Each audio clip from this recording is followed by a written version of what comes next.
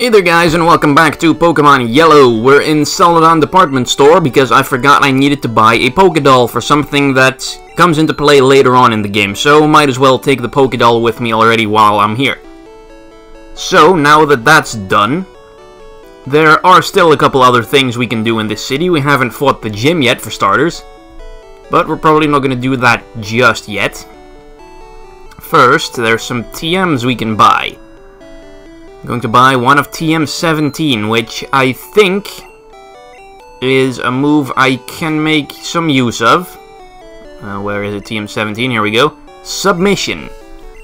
It's a fairly powerful fighting move that I'm going to teach to Nidoking because it is stronger than Double Kick. Also, Pikachu, Charmeleon, and Wartortle can also learn it. That's pretty funny, because apparently it's some sort of wacky wrestling move, and I really can't imagine Pikachu doing one of those. And also, the TM for Rock Slide that I got in the last episode, I looked it up, the 6th Pokemon I'm planning to use cannot learn Rock Slide, so I'm going to teach that to Nidoking as well. Get rid of Horn Attack because Thrash is better. So there we go, Nidoking has a pretty beastly moveset now. Thrash, Thunderbolt, Rock Slide, and Submission. That's gonna be good. Now that that's all over and done with, let's go and do some stuff. Because this episode has not been very eventful up until now. So the first thing we're gonna do, we're gonna pay a little visit to the Game Corner. Yep, gambling in a kid's game. They took him out in the most recent Pokemon games. Bit of a bummer. But then again, did anyone ever really do anything with those slot machines? I mean, sure, the Game Corner prizes were fun, but all I ever did was just buy the coins instead of playing the damn slot machines. Which is, I'm pretty sure, is what everyone did. Anyway, battle a rocket guy, because there's totally nothing suspicious behind this poster. Am I right? Anyway, Ivysaur versus Eradicate. Ooh, nice one, Ivysaur. Tail Whip, let's see if Cut can finish him off. Probably can. Yep, nice. Because Ivysaur definitely needs a little bit of experience. Zubat. Something for Pikachu to take care of.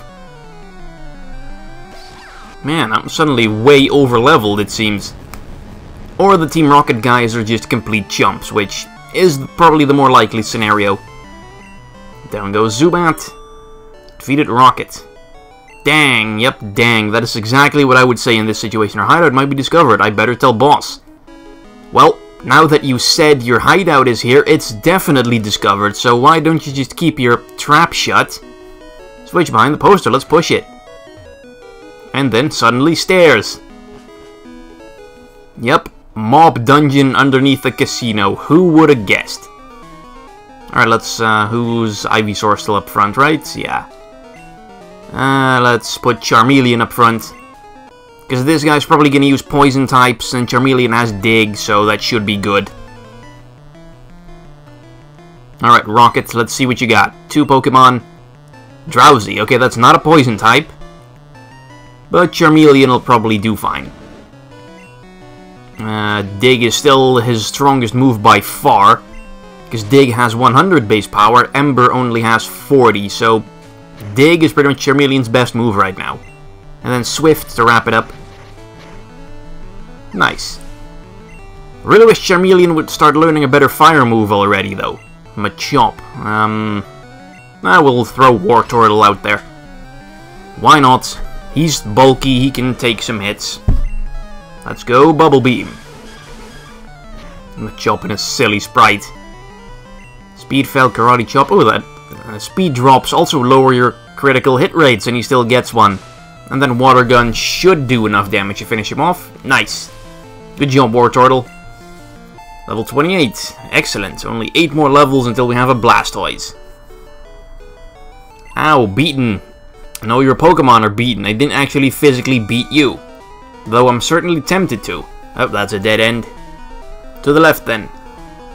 Another guy. We'll battle him on our way out. And let's see what this is. Escape Rope. Well, I'll take that. Those are always handy if you're stuck in a dungeon and you want to get the hell out.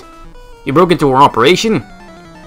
Well, some guy basically told me where this whole operation was going on, so yeah, I was kind of tempted to do that.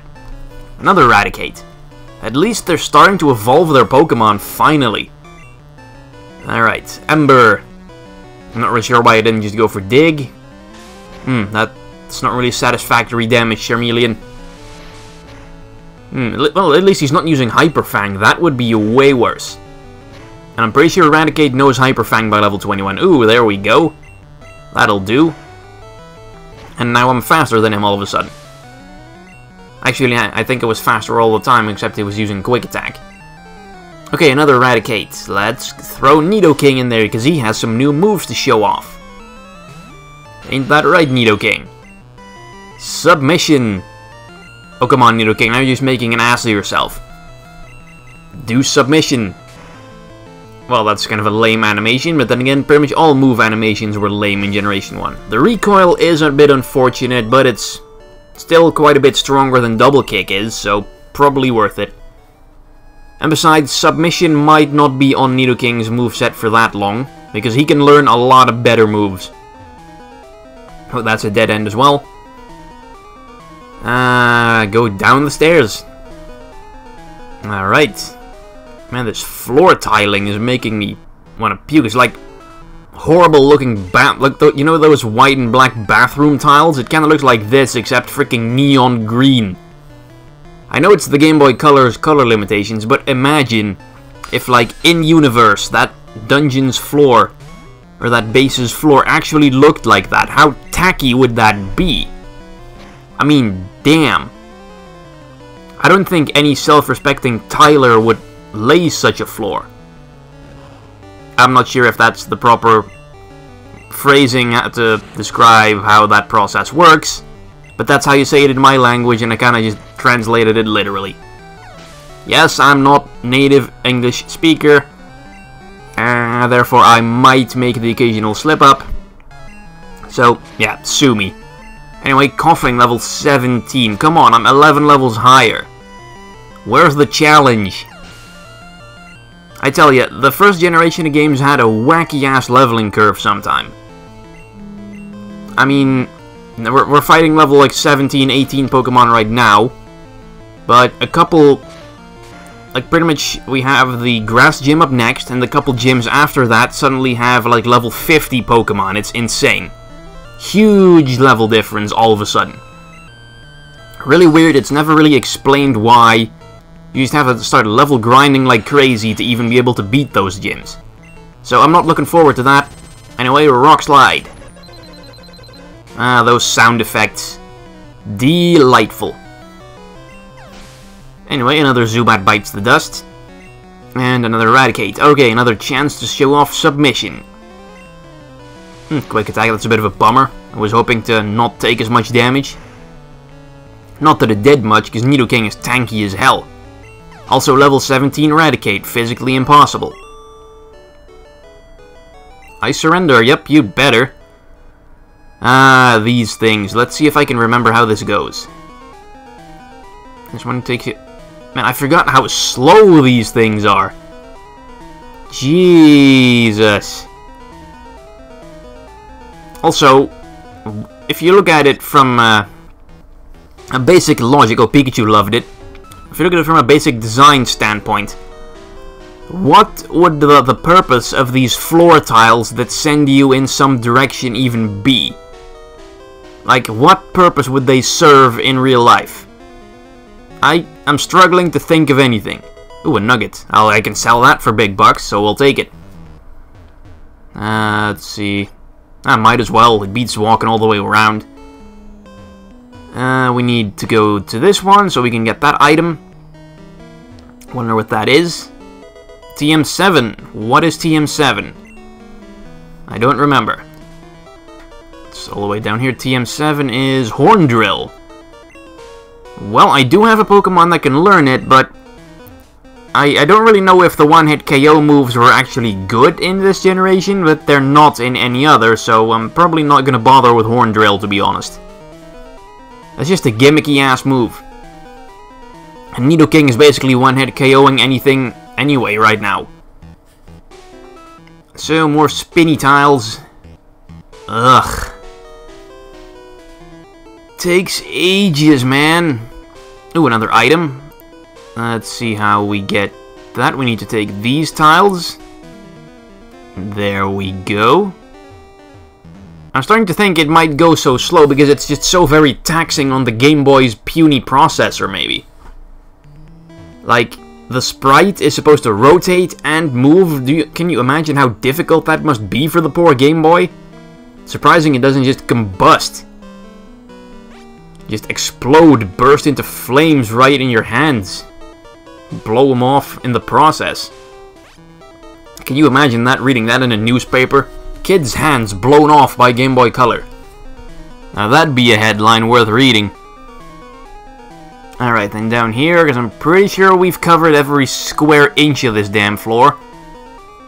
Another stairs, and what is over there? I will go here first. Oh crap, I didn't see him. It was hidden behind my limited field of view. Well, we'll beat his ass regardless. Why do they all carry whips, though? That's just weird. Like, does this underground Game Corner base also double as a BDSM dungeon or something? It's really the only logical explanation I can think of. I mean, Japanese people are weird. I wouldn't be surprised if they snuck a little reference to some of that into the Pokemon games. At all. I mean, let's just say the norm, as far as what's considered normal, tends to differ a lot in Japan when compared to, I don't know, Europe or the US. They're a weird people. Anyway, Nidoking's just having the time of his life thrashing about, killing rats left and right.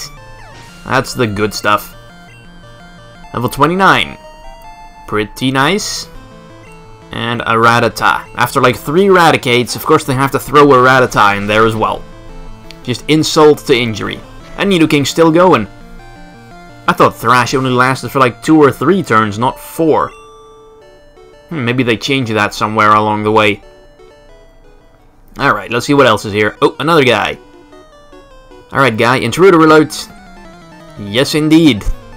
Although it's not an intruder you can really do anything about, because I'm going to beat your ass like I did with all the other chumps in my way. Grimer. Well, Charmeleon does have that dig. So, sucks to be you, Grimer. You disable all you want. You'll be disabled in a couple seconds. There we go. I'm trying to picture a Grimer in a wheelchair. That just wouldn't work. Coughing. Alright, that one will suffer the same fate. Not in a wheelchair, just being taken out by Dig. There we go. Charmeleon OP, please nerf. And another coughing. I'm detecting a surprising lack of Ekans so far. A whole bunch of coughing, like no Ekans. Which is strange because they're pretty much equally affiliated with Team Rocket as far as like the anime goes. So that's a little weird. I can't do it. You can't do what? Say intruder alert or stop me? Probably the latter. Over here we have a Hyper Potion. Well, those are always good to have. Okay, nothing else in this room, just 2 guys and a Hyper Potion. So then we'll go through here, see what's over in this little room. Oh yeah, this is the elevator. So we need a key. Crap, where do you get the key? I must have missed it somewhere. Take it up here, maybe? Oh, I forgot about these stairs. This is where the key has to be, then. Oh, that's a dead end. Wow, they don't even bother to hide an item at the end of that long-ass corridor. Ah, great, more of this. That's just swell. Okay, let's see. That one takes me there. This is the one we need. Although there is another guy in the way, but that shouldn't be much of a problem. I'll stomp him like I did all the other ones. Stop meddling in Team Rocket's affairs. Well, you stop doing evil things then, if you don't want me to meddle in them. It's basic logic. Send out Rattata, yep, because we haven't seen enough of those already this episode.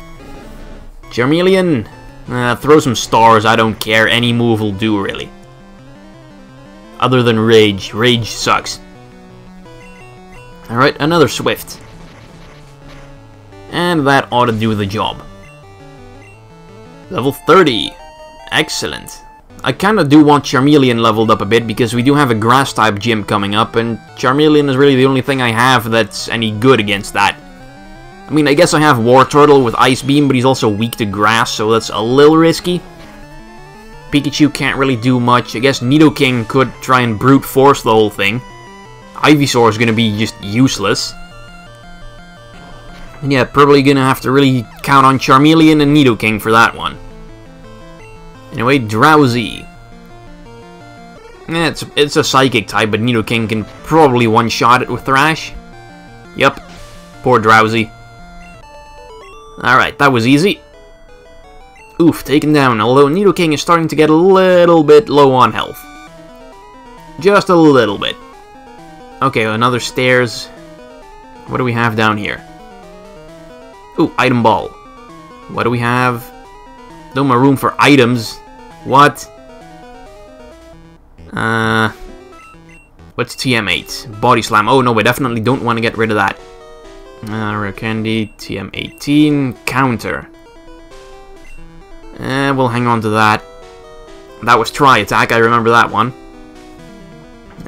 What can I can use the Super Potion, I guess. There. Should have room now. I think. Yep. TM7 was... or that was Horn Drill. We'll also toss the Moonstone, because I'm not gonna need that anymore. Because I'm not gonna use a Nidoqueen, a Clefable, or a Wigglytuff, so screw the Moonstone. And we find an HP up. Well, that's a bit of a waste, but I guess I can just use this. Ivysaur, why not? Who cares? And then in the next episode of Pokemon Yellow, we'll continue exploring Team Rocket's base and putting a stop to their evil plans for the umpteenth time.